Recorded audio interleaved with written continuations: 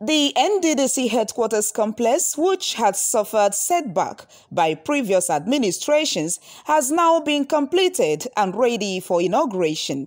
The completion of the edifice is no doubt a clear demonstration of President Muhammadu Buhari's commitment and political will towards the development of the region. Preparatory to inaugurating the edifice, a committee has been set up to ensure modalities are in place for the big day, with other committees on reform and projects constituted. We are ready for the project commissioning of this head office. Specifically, we want to invite the President and Commander-in-Chief of the Armed Forces of Nigeria to visit the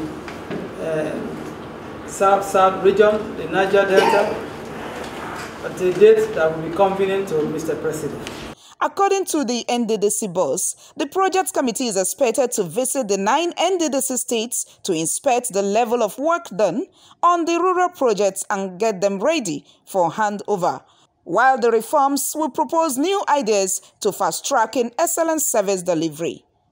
Today, history has been made.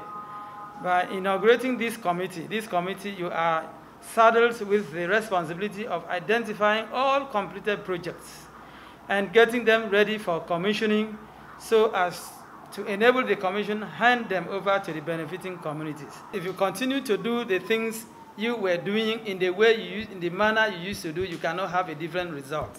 It is only when you have decided to do things in a different way that you can have a different and impressive result.